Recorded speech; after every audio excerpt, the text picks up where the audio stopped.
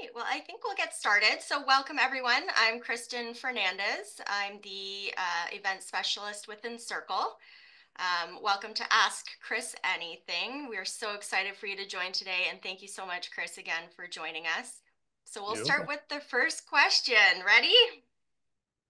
So where do you see the restoration industry in 5 years, given the increase in mergers and acquisitions? That's actually so that's actually interesting. 5 years. So if you can base it off the last 5 years where M&A has really taken off, the three things I think we saw from that has been an improvement to the industry is that you've got private equity who plays really hard. So I worked for a private equity company back in '09. They play really hard on the profit and loss. There's no fooling around. There's no goodwill or good feeling there. It's a very numbers driven business. That means that when you're dealing with an insurance company that is trying to resist the restorers making money, they're playing it where they're legalizing the process, and so they're really pushing the contract hard. The businesses are structured better. They're larger businesses. From that side, it makes the restoration industry more sophisticated. What you lose is you lose some of that personal touch where you have a business that's been in business for 30 years. You know there's cycles in restoration, and you're there to help and respond. The people still do, but it's just a different culture within a company. In the next 5 years, depends what the economy does, and but I don't think that is going to change. I think if you run a really tight independent business, you're going to absolutely drive the revenues up. You're going to be able to grow within that network, and then you're going to be able to sell, which is going to be easier to sell if you're running a really good business. That's probably the biggest 5 years. Is there a 5 year negative? They're not big fans of low margins, so that might make the pressures that are coming down from TPAs and other administrators and consultants, that might make it harder on their business. So it's interesting. That's a hard question, but yeah, I would say it's good, and it's probably really good for the independent operators that want to build to 5 and 10 million or 10 to 20 million. You'll get really good values out of your sale. Wonderful. Yeah, we have to start with the hard ones, right? They're crazy.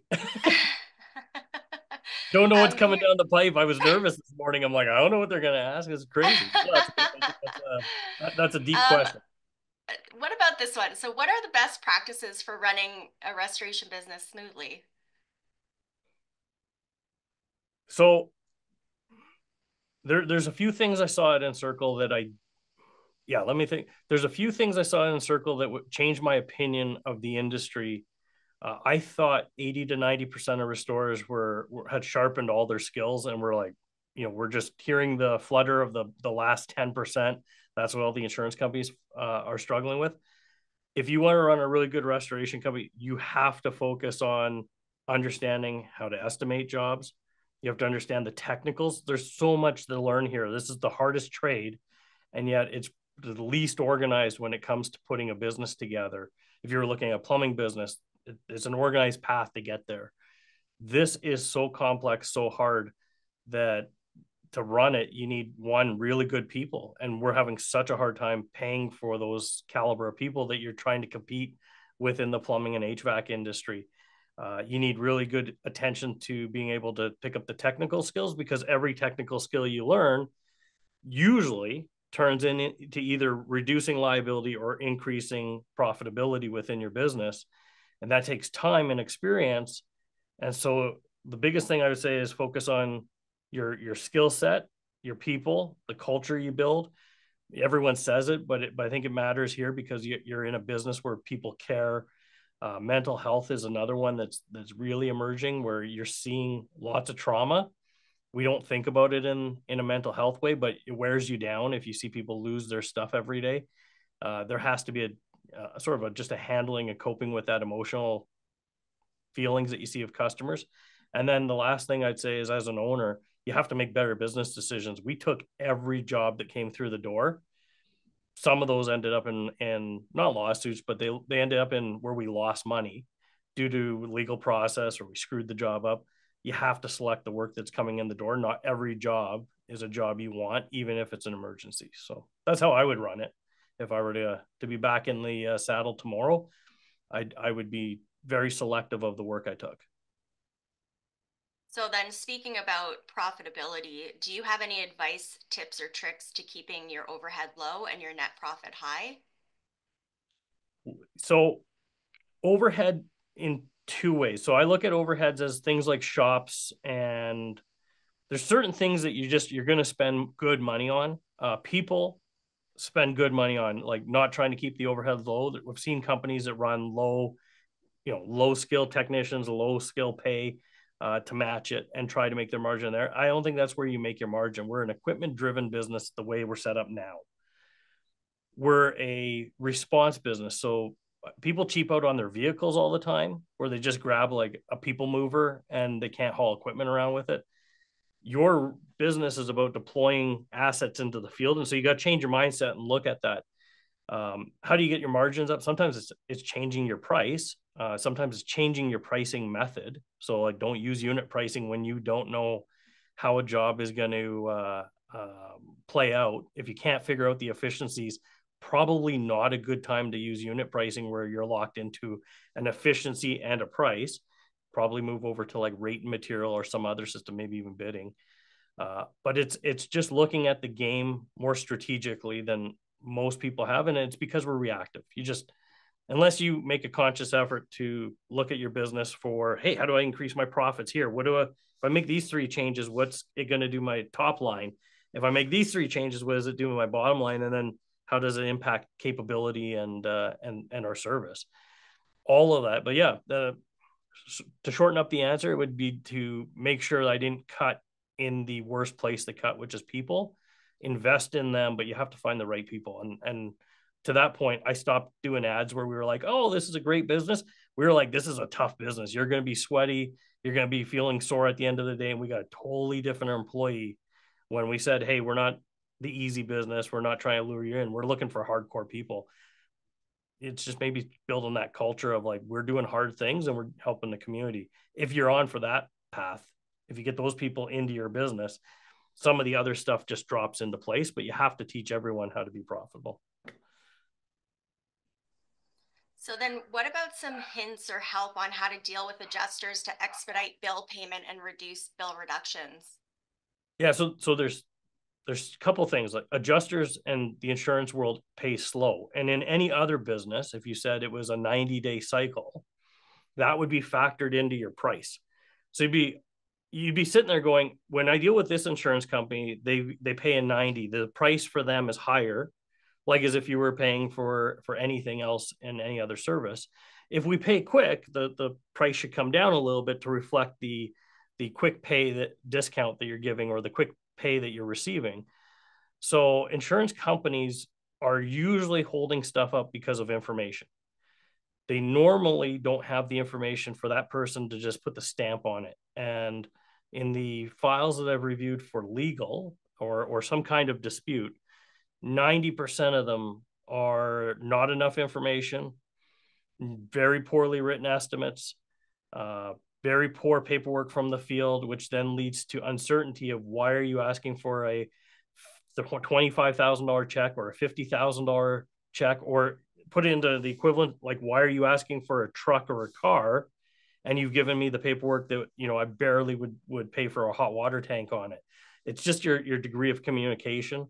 And the other thing is sometimes we don't let the adjusters adjust. So if you're not communicating early and often with them at the beginning of the claim, they at the end have to justify whatever they said they thought it was going to be. I thought the job would be 10 grand and you come in at 25. There's a whole bunch of review that needs to happen. So it's usually communication. That would be my biggest focus, is communicate, even if it's rough, like they're pretty cynical just for the job they do. Just communicate a ton at the beginning and then follow it through, set expectations. Hey, we're going to send you the invoice. Can you get us a check in 30 days? We don't run our businesses like, sorry, as a general rule, we don't normally run our businesses like a plumber or HVAC company. We run at sort of almost like a servant to them, and whatever they do, that's fine. No, it should be clear and concise communication. are you even doing work with the insurance company? That's the other thing. Should you be getting the payment from the homeowner?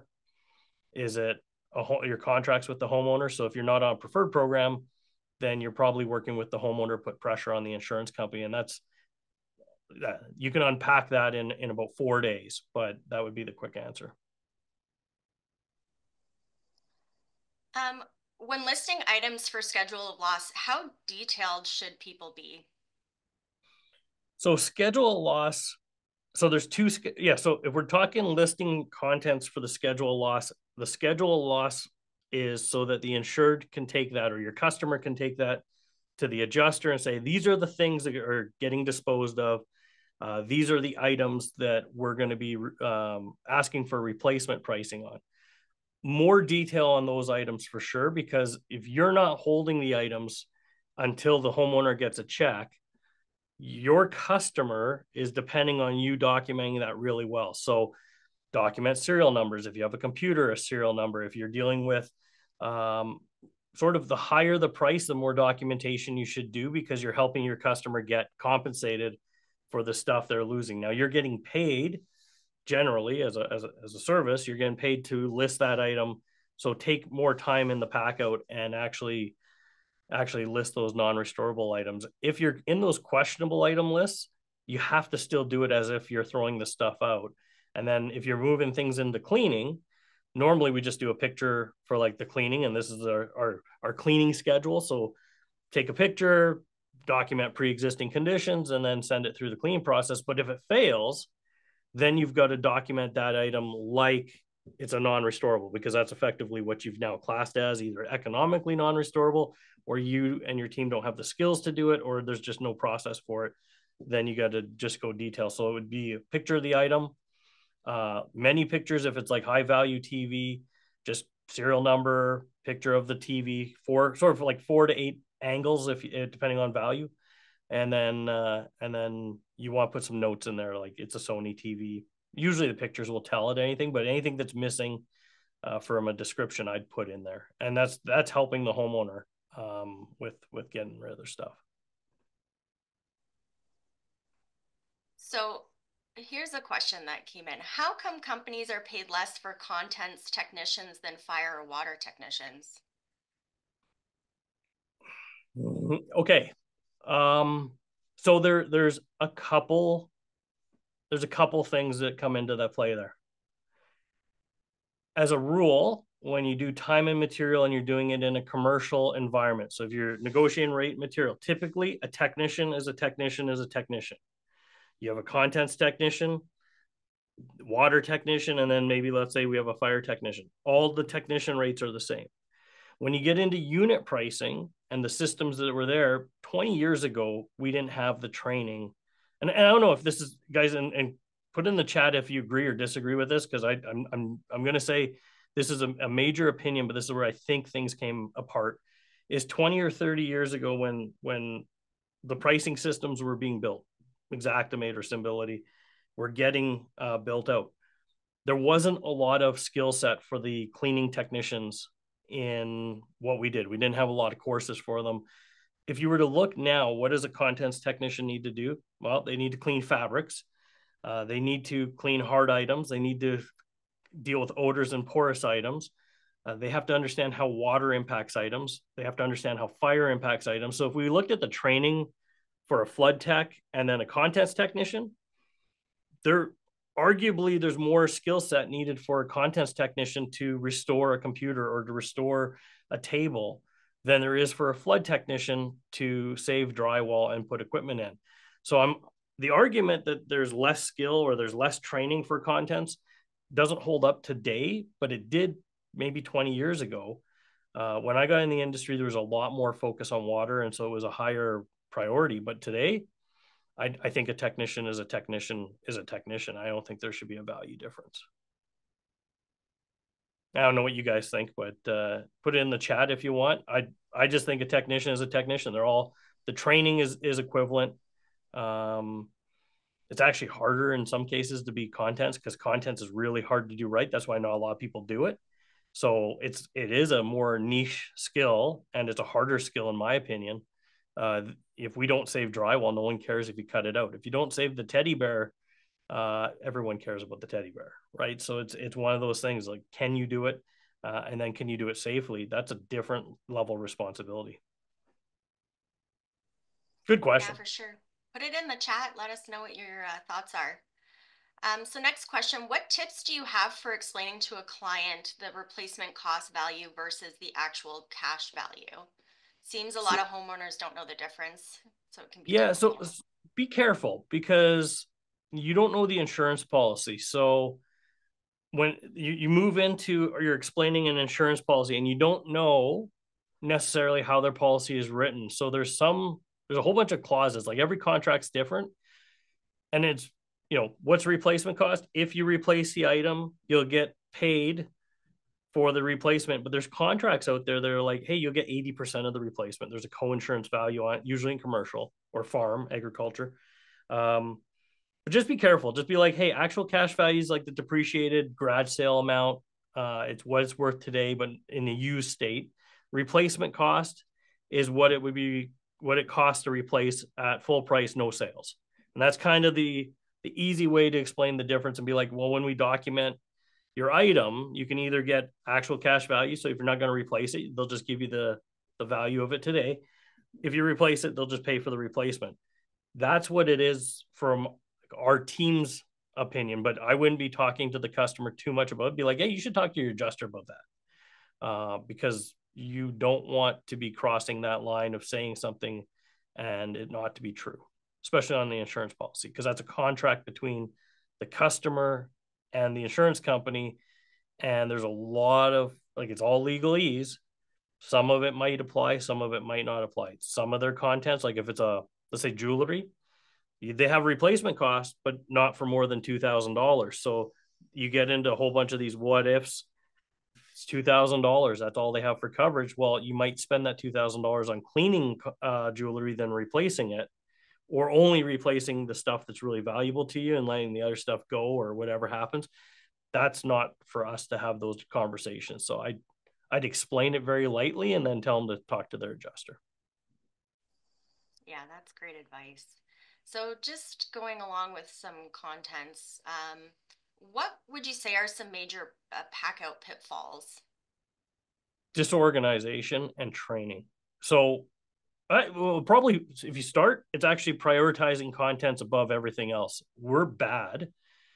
And I say we, as myself and my teams were bad because we had a lot of people focus on structure. Maybe when you get a little older and you get a little bit more gray hairs, you realize no one cares about drywall. Like my wife could care less if we put a hole in the wall. She cares if we put a dent in the table. So you start looking at what is more valuable in contents. Contents is a higher priority. We lose drywall because it takes time to get people's stuff out. People care about their stuff. They don't care about the materials in a building generally. So from a contents perspective, it's prioritizing contents. Like, what can we save? Let's get that stuff out immediately. Do you save everything? No, go talk to the customer and say, what's important to save in this room? That's the first thing we're going to try saving.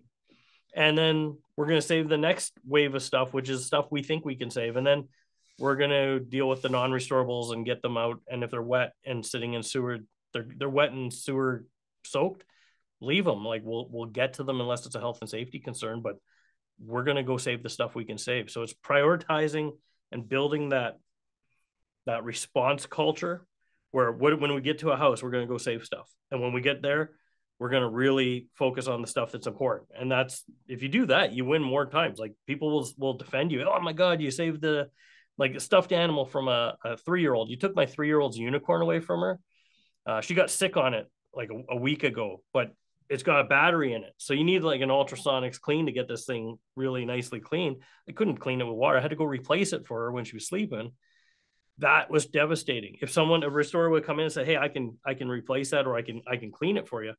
Oh my God, you're just a hero, because that creates a lot of drama in our house. Those are the types of wins that I would focus on in contents, but it's on your pack out, it's organization. Put 2 people in a room, don't overload your boxes, make sure you're making money on your labor and time. Make sure your teams know how to pack out, make sure they know how to stack, like get a process really drilled down there, and then have the team, really rigid on not every job is different. Every job has some unique challenges, but you can have a standardized way of approaching it and then crush it and have those supervisors like be really proud that they can really get those jobs done in an effective and meaningful way where the customer sees you working, they feel you care about their stuff. I think that's how you win jobs every day of the week. And no one cares about drywall and baseboard like we do as restorers. We're like, we could dry it. No one cares. Save the contents. That's where the money's at. From a perspective of winning hearts and minds with the customer, save the contents and be organized and tell the customer what you're planning on doing. Don't just do it. Get them involved, get them to be part of the process, move them in. But to do that, you have to have a skill level where you have confidence. So if you have high confidence, you can then do that where you engage somebody. If they ask you questions, you can answer it. When you're low skilled, it's hard to do that because you don't want a question that you can't answer. If that makes sense. So just moving away from contents and into some water damage questions, what is the proper method to setting up drying chambers in a large loss, so say 200 chambers and 700 rooms? Ooh, beautiful. So, great question. So if you had 700 rooms and 200 chambers, I'd be asking why. Now, the goal is to keep it as the least amount of chambers as possible, because every time you add a chamber, you add administrative tasks to your team. You have to report differently per chamber.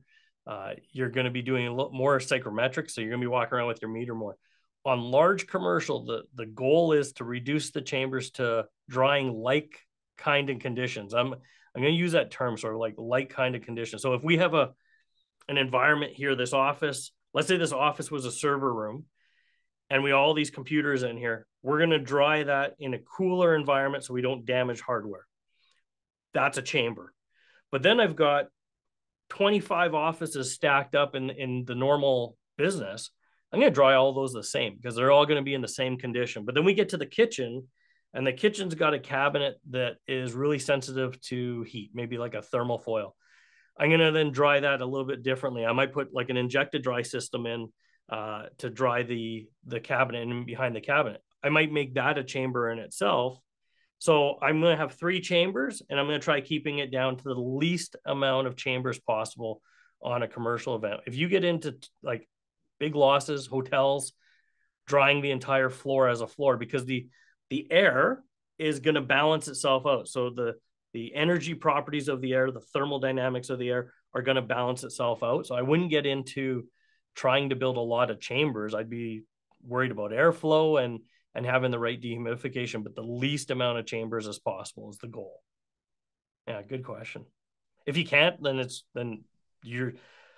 is a great thing. Actually, to answer your question, if you have a job where you got like lots of chambers, let's say it's 200 apartments and they've got property in there and you've got to keep the doors closed, you've got to talk with the adjuster and just say, hey, this is a lot of paperwork for us to document this because we've got 200 individual chambers that we need to run. We're going to have more people running each chamber because we got to control the atmosphere of each chamber and we got to monitor it, and then we have to document it. That's just what we do. And so that's going to be more money on the documentation phase as opposed to if we had a commercial environment where we could control the entire floor and open all the doors and dry it as one big chamber. Hope that answers your question. So if you have a tile floor in a newer building and you can't confirm if the subfloor is wood or concrete, is your recommendation to remove the tile if it's not drying down or making improvements after days of it being tented to a dehumidifier? Yeah, so you got a couple options. You should be able to find out from now if you're talking to like a condo or a building, they should have a building manager that should be able to tell. There's some times when you can do things like if the tiled around the kitchen island, you can lift the island and see what's underneath it. So you could do some stuff to see if you can save money. And this is a discussion with an adjuster. Just be, hey, we think that this might be concrete or wood underneath. We're going to do a little bit of an investigation. Otherwise, we'll tear up the tile, but we're trying to save the tile. We're going to spend some money doing this. Are you in agreement with it? Yeah. Okay, cool. I'll send you an email. Hey, as per our conversation, you're in agreement here. But most buildings, you should be able to find the flooring type pretty easily. Another way that you might come in is you do just a cost analysis. If you were to dry from below, so let's say it's wood, and it's a couple layers of plywood. If you're trying to go and dry through tile, you have a very low perm factor on tile. On the wood side, it's a higher perm factor, so the moisture will want to go out the other end. Can you get below it and build an environment to dry from below and pull the moisture through the wood instead of trying to pull it through the tile? If you're on wood and it's category 2 or 3, it's coming out. Like, you're not going to be able to keep it in there, so it's coming out. If it's concrete, that's a decision. So it definitely depends on what you're trying to do or what your water is. But I would, if I'm dealing with wood and I'm dealing with a category 1, I'm going to try drying it usually from the bottom anyway. Because tenting it, you got to put a lot of drying force in that tent to pull the moisture through the grout and through the tile. You could look. So one other thing, like vents, if you find any ducting or vents or any chases that are coming through, you can even punch a hole into, like, if it's all high end ceramic tile or porcelain, you could punch a hole in the wall and then try getting into a void to look like in a closet. Just punch a hole and look into the wall and see what's below the wood. You can go in that way and do some exploratory surgery on the building that's low cost to repair if you're dealing with that kind of number where it makes sense. So how do we quickly identify the immediate actions to take to ensure the machines used to mitigate and get the water damage to a minimum in an emergency situation? Could you reread that one? Yeah. So, how do we quickly identify the immediate actions to take to ensure the machine's applications used to mitigate and get the water damage to a minimum in an emergency situation? Okay, so it's kind of like hitting a job where every job, if you walk in again, as your training comes up and as your field time comes up, this might make a lot more sense. But you look at it as a water damage job is effectively the same job. Doesn't matter what you're doing. You go to the job, you determine, is it category 1, 2, 3. Then if you say any water that's there, we need to remove it physically. So we're going to extract it. If we're trying to dry water, we're going to spend a lot of time drying water off of a surface or inside a material. Can we pull it out with a machine? Because that's faster and more efficient. Yes, we can pull it out with a machine. So we identify the category. We then remove the water. Let's say we're dealing with a category 1 just for time's sake. We remove the water, as much water as we can, with our mechanical devices. So a wand removes about 17% of the water. One of those ride-on Hydro X's, I think I heard Craig Kirschmeier's making them. If you're riding on a Hydro X, they literally look like a little cart you stand on. Dry-Ease has a rover. Anywhere between like 80 and 85% of the water is out of the carpet. So big difference between 17% and 85%. So if you remove 85% of the water, you're drying 15% that's left. So I'm looking at extraction, and then what equipment am I putting in? Well, I'm going to size it using the IICRC starting point calculations, right? So I'm going to size the amount of air movement I need because I want to try getting the velocity across the materials to transfer energy to those materials. We're going to put in the dehumidifiers that we need. So I use, and you'll see Encircle Hydro, when we built that, we use the detailed dehumidification calculation. The reason why is it gets you closer to your starting point. It's not perfect, but I like it because it gets you closer to your starting point. And then after that, if you look at Encircle Hydro, but if you're not Hydro, you set your conditions. We call it tolerances of the drying job. So we say, well, we want it between 70 and 90 degrees or 80 and 90. So you set the tolerance. That's where you're going to dry between 80 and 90. If I dry too hot, maybe I have a risk of damaging stuff. Too cold is just not enough energy. So I want between 80 and 90. So you set that tolerance. What's your relative humidity? Well, I don't want to exceed 50 and I don't want to go less than 30. Okay, well, that's your next tolerance. And then you say, well, but also I got materials that I can't get those materials to dew point. And so those materials can't be too cold or we'll get condensation. So we set a dew point differential, and in hydro, that's why those 3 parameters are there, because if you do that, then now you have a drying plan. And your drying plan is effectively we're going to dry the environment between 80 and 90. We're going to keep the relative humidity between 30 and 50. And we're never going to have a dew point differential of less than 10 or 15 degrees. If we go in between any of those parameters, then we're not following our drying plan. So once you do that, all the equipment you're installing, if your humidity goes up, I'm going to put another dehumidifier in. Why? Because I set that we don't want to be over 50% relative humidity, and the air movers are putting too much humidity in the air. So I need another dehumidifier to pull it out. And so your drying plan is effectively, how do you set up your equipment? You come up with a plan of what are you going to do to that job to create the vapor pressure and the energy transfer to the materials that you want. And then it's super exciting because now you're just reporting every day, hey, we said we wanted to dry here and we are. And we said we were going to do this. And so all those calculations don't matter now. All the IICRC calculations are effectively not even a consideration the second you turn your equipment on. So that's how I would approach the job, and that's how I would size the job. That'll get you really close on equipment. And then like the other thing is if you're dealing with, let's say you have an old wall, maybe it's plaster or it's just like a 1960s house with old drywall that's been painted 100 times. Then you're like, okay, well, can I dry water through 9 layers of paint? No, maybe not. So I'll put an inject to dry unit in and dry from the backside. That's where you start looking at your equipment and how can you apply it to the job. I don't know. Sorry, I got a little ramped up on that one. We just had a question come in. Do you agree with top-down drying on carpet after carpet pad has been removed? I do. And here's the reason why. So the old way used to be that we would float carpet. So we would actually put the air mover underneath and it would lift the carpet and you'd be drying it.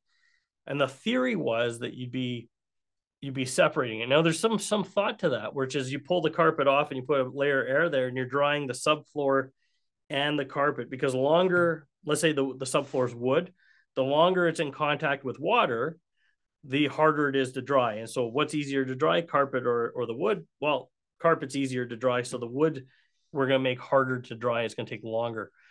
But you damage the carpet if you do that. So then it becomes, well, is a carpet worth saving?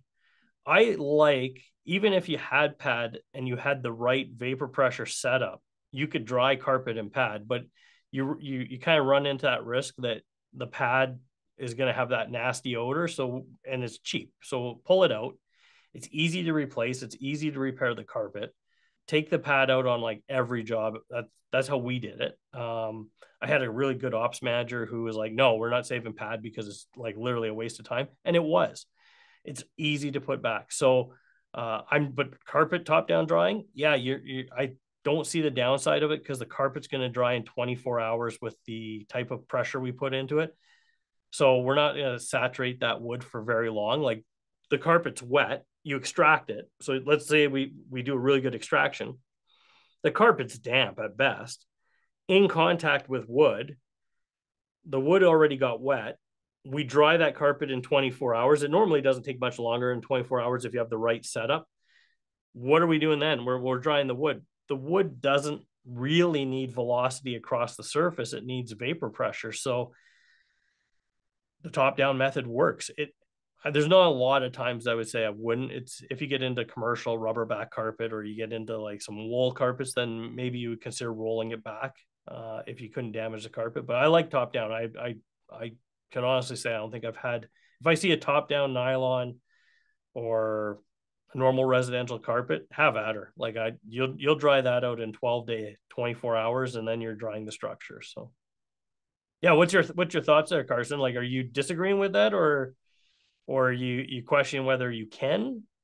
Because it makes a difference, right? Some people are worrying like, hey, I don't have enough airflow over it. Okay, but it's porous, right? Like nylon doesn't hold water in the fiber. It's on the surface, so it should dry quick. It's maybe in the backing a little bit, but carpet's unique. Carpet doesn't hold a lot of water. It doesn't absorb a lot of water. It may hold a lot of water, right? Yeah. Yeah. I'm looking at the extraction gets you damp, and then the vapor pressure and the airflow gets you dry pretty quick. Like I'd be surprised. Drywall and carpet. Drywall will dry, let's say in 2 to 3 days. Carpet will dry in like one, maybe 1.5, like probably between your visits it's drying. Like you come on your second day, 0 to 1, it's probably dry or pretty close. And then on the next day, somewhere in between, you come back and everything's dry if you got enough airflow and enough vapor pressure. So yeah. I don't know why there's a lot of controversy to that, to be honest. Do you have any suggestions on advanced moisture detection techniques for hidden moisture? I like FLIR. Like I like the infrared cameras for looking for evaporative cooling. So I used this in New Hampshire. We were doing ice dams, and hidden moisture was like, hey, before we come in and do anything, let's use the infrared camera to look around at the room and see if there was any cooling. And sure enough, like right in the middle of the room where no one would have looked and there was no staining happening, there was a cold spot. So we put our meter on there and it was wet. Well, what had happened is, I guess the way the roof was and the dormer was, it was like set back into the roof. So it was coming in, not on the edges, but like in the middle. And so you're using thermal imaging to try to find that evaporative cooling. I like that. What I don't see a lot of use of is like the hammer probe to check materials or check materials under materials, or to check into sill plates. Like so many people are leaving their subfloors wet because they're not putting a pin. They're putting like pins into the carpet, going, oh, the carpet's dry. Did you hammer probe into the subfloor? Other advanced techniques, the looking at concrete. My brother-in-law is a high-end hardwood flooring installer. He does some of the biggest and wealthiest homes in Vancouver. And his projects, they're always checking the concrete to make sure it's within the right range to install materials. In a water loss, if you're not checking the concrete, the next trade is waiting for that material to get to the installation parameters. So we have two concerns. We have the dry standard. What was the normal concrete levels in a building? You need a special concrete meter to find that. And then it's, hey, what's the conditions for the rebuild materials going in? If you ask early in the job, how fast are we repairing this home? And they're like, as quick as possible, then your job is to get that concrete to a dry standard. And most people don't have a concrete meter in their kit. And it's a special meter. If you're not familiar with it, it's a Tramex makes one. I got one in the back there. If you guys want to see it after when we're done, I'll pull it out for anyone that wants to stay. But it's a different meter. You need to have a specialty meter. So advanced looking for moisture would be an infrared camera. The right, having all, like, not just a single meter with 2 1/4-inch pins on it, but having the hammer probe, some other pins in it, and really going hard on your investigation at the beginning to find out where is that water. Okay, I'll bring that out when we get it. Yeah, it looks like there's definitely some interest to see that. Okay, I'll pull out the Tramex. I got Tramex and Delmhurst sitting in the closet, so I'll pull those out at the end. Perfect. And so are there any tips for doing remediation work for a medical facility? 100%. You need to get properly trained. So ICRA, infection control. What is it? ICRA. It's the infection control training. I forget the RA. But you're gonna have to have that because then you're gonna be working with a facilities engineer. So when you're doing medical, you're effectively running different types of drying processes. You might have rooms that are set up under negative pressure for a reason. You may have rooms that are set up on positive pressure. If you go in and dry it like a residential environment, you're going to change those pressures. You're now changing the way the building's airflow was designed to control bacteria or viruses, or clean rooms, if you have surgical areas. So it depends on the level of medical you're doing. Like a dentist office might be a little different, but you still have tools that have to be covered up. So your attention to detail goes way up. Your liability goes up. The nice thing is your rates normally go up to go with it. So it's a specialized art of learning medical because you have extra regulations, but you're also doing a lot more communication with an engineer. Hey, can we do this? Hey, can we dry this way? if we are drying this way, do we need to do anything different? Hey, where can we plug into? Certain outlets are color coded differently. Can you plug your air mover or dehumidifier into a red plug? Probably not. Like, where are you putting your equipment? So you would just work with the facilities manager and go through the facility with them and say, okay, here's our setup. What do we need to do? Can you have doors open? Sometimes you can't even have some doors open because you change the airflow of that area. So medical is tricky. If you do it well, you're in that. It's kind of like leaving the restoration field and saying, hey, I specialize in medical, or I specialize in healthcare.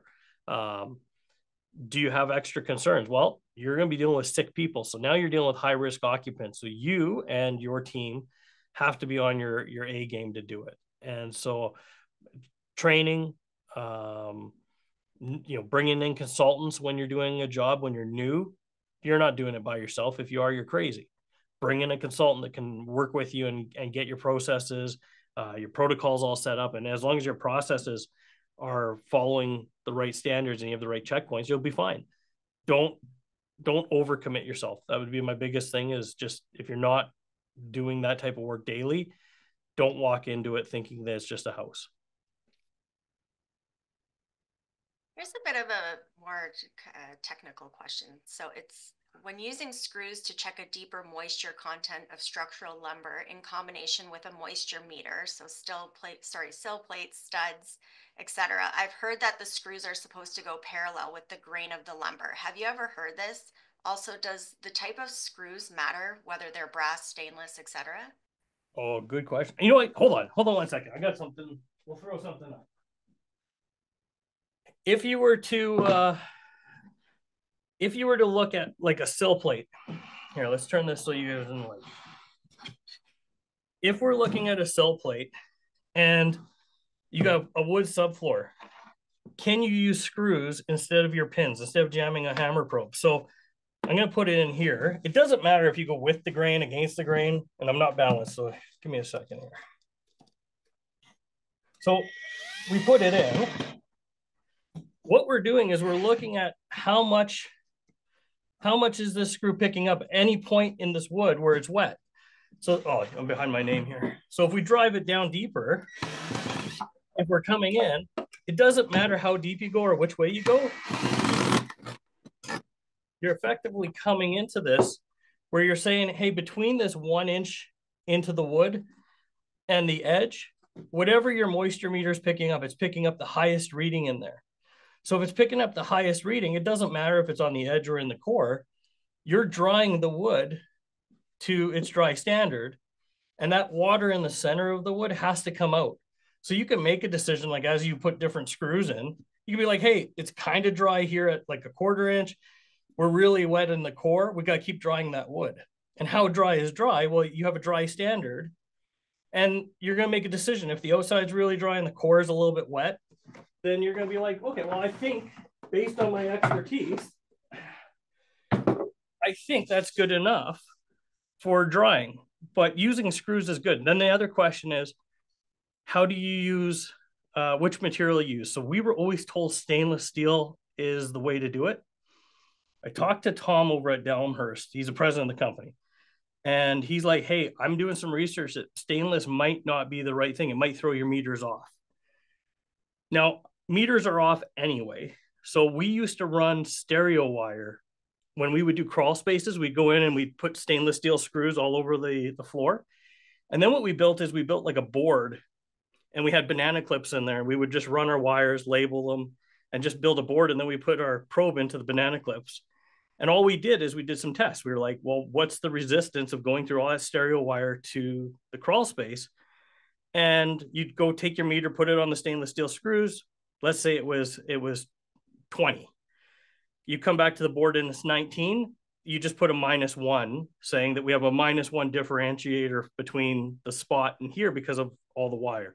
It really wasn't that far off. Like, it maybe 1 percentage point is what we would see, maybe 2 on a really long run.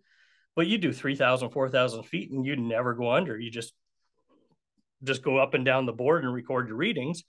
And then every other day we'd go do an inspection of the crawl space, make sure everything was connected, and to test the other areas. But it was hot down there. It was hard. So yeah, that's why I would, if you're using screws, you're looking for the wettest spot between those 2 points. So there's 2 screws, not just one.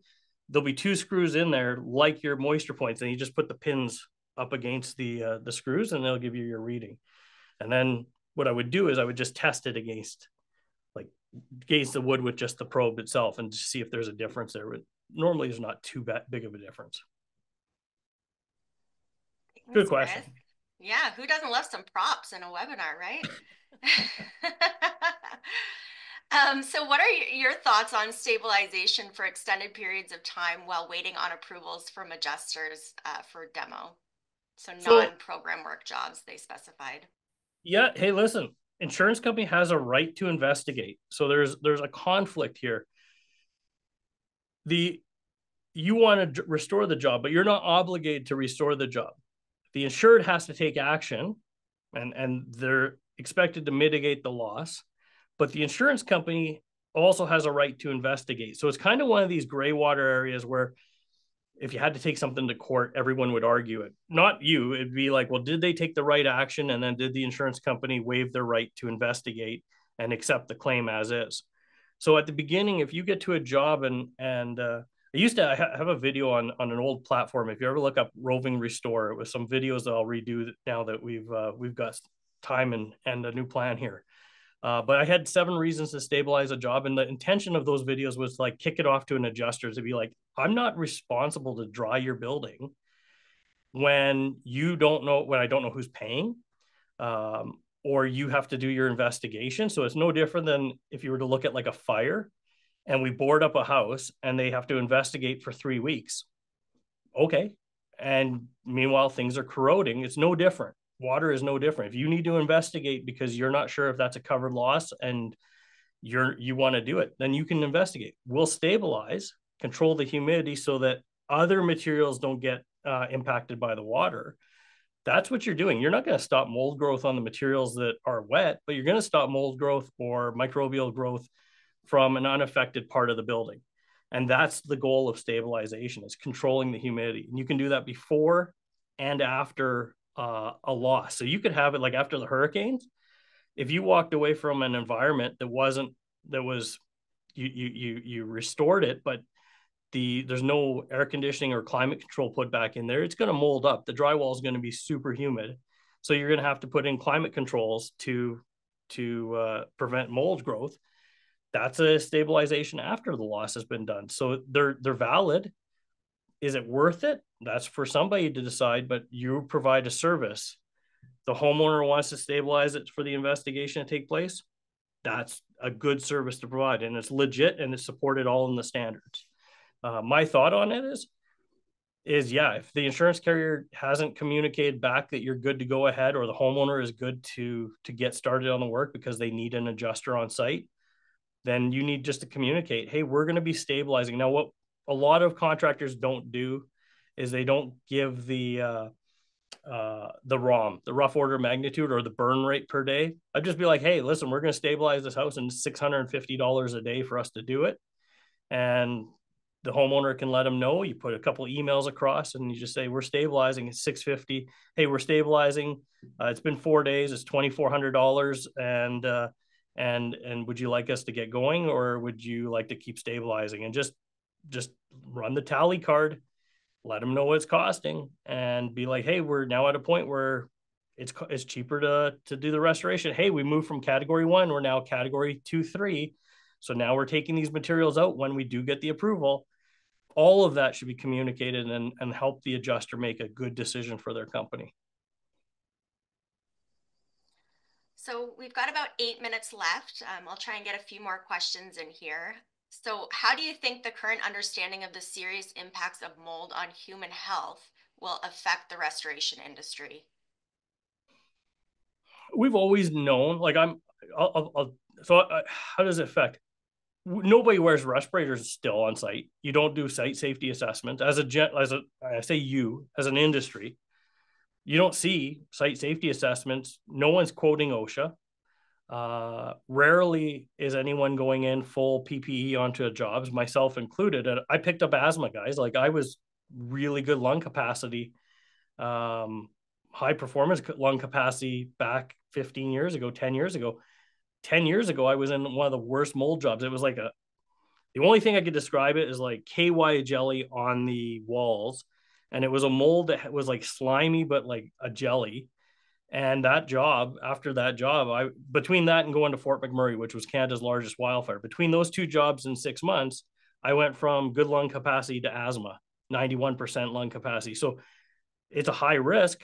I don't think it changes anything. It's just we go in, do you document your jobs properly? Because you don't want to be told that you left the job moldy. The only way you do that is a really good inspection at the front and a really good inspection at the end. You can be a little loose in the middle, but you need to leave that job saying that wherever you sampled and tested is dry, and wherever you sampled and tested at the beginning was wet. And then, hey, this is dry, and we sampled a whole bunch of other areas that are still dry.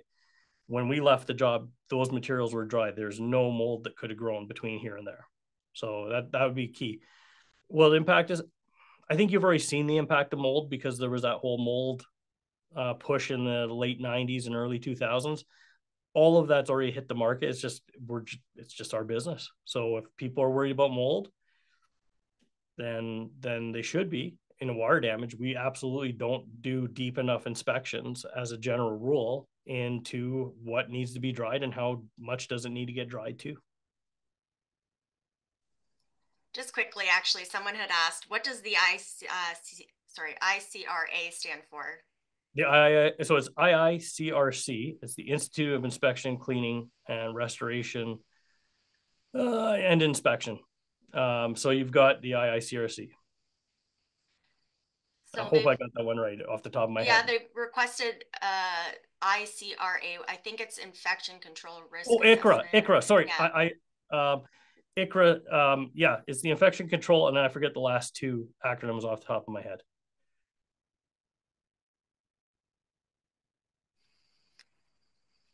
You put ICRA medical, put ICRA and healthcare, and you'll get the course up there.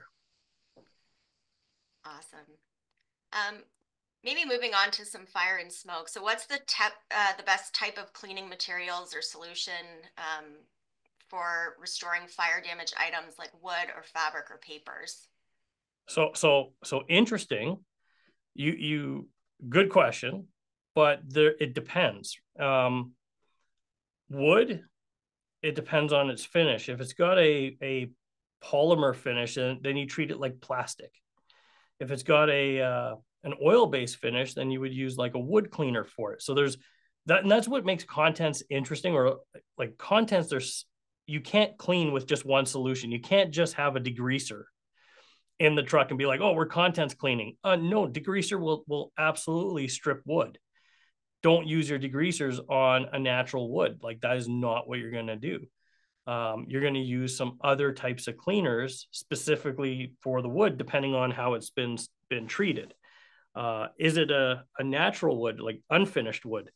Well, are you going to just sand it, give it a light sand? How much materials got into those pores? Do you need to seal it after? There's a whole bunch of things that you would go through when you're dealing with that. Now, paper is interesting.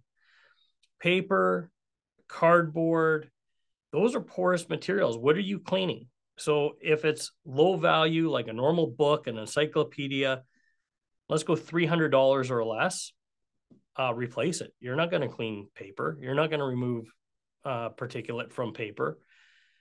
If it's a historical document, maybe you're going to use lasers on it, right? Maybe you can laser clean and burn the carbon off of it. Maybe you're going to do some kind of dry cleaning where you're using a duster or electrostatic to try to lift that material off. But paper, there's so many jobs where we see where it's like a protein fire or another fire, and they leave all the books on the shelf and are like, oh, we cleaned them. How did you clean them? What was your process? Because I would throw them out. So how are you cleaning them? And so you have to start looking at those individuals. A really good course, if you guys want to know a good contents course and a really good instructor, is James Toll, and it's the contents processing technician, CPT. And that was a really good course. And he goes into the detail. If you are more advanced on contents, then the CLS through the RIA is a really good one, because you start getting into all of these discussions of how do you clean rugs and everything else. Yeah, there's no one size fits all for contents. It's definitely solution based, and you got to know your chemical. I think this. Oh yeah, so I haven't fired this up yet, but I'm looking forward to putting these in. Tramex sent me the remote monitoring system, so I got the cloud station, and they just recently sent that out to me. So I'm going to get that cracked open and play around with that. But was at an event and I won this, but I was like, literally the only thing I wanted to win was this inspection kit. All right.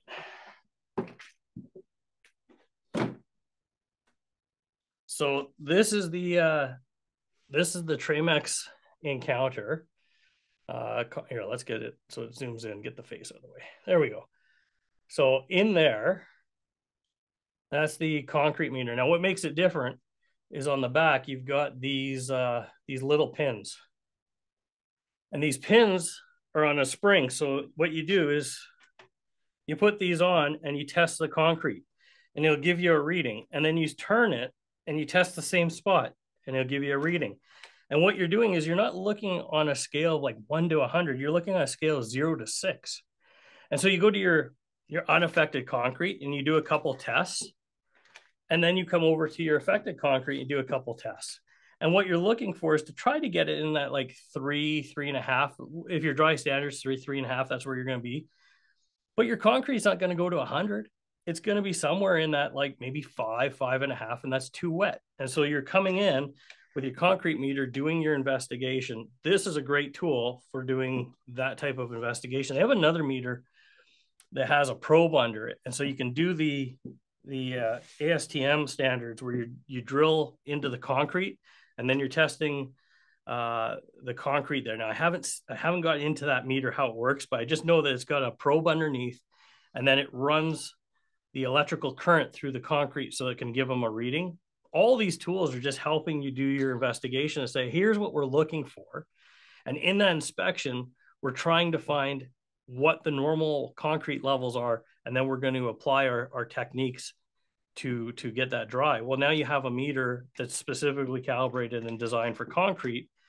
That's like key on how many jobs do you have concrete that you're running into that we're not metering. You have to meter it. You have to document what's going on there.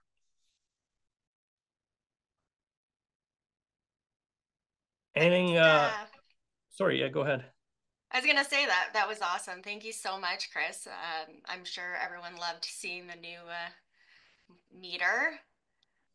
Thank you Awesome. so much, Kris, for joining us today. We really appreciate you sharing your knowledge. Thank you all again so much. Awesome. Have a great day, guys.